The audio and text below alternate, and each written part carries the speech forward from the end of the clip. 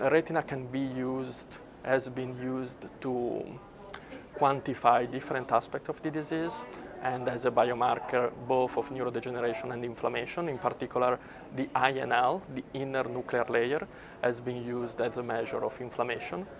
We have had recently a paper about it, and we will have another one in the next months. And basically we show, and other groups have shown, that the INL has a thickening, presents a thickening during the first phase of the disease that is correlated with inflammation, and in the latest stages of the disease becomes a marker of neurodegeneration.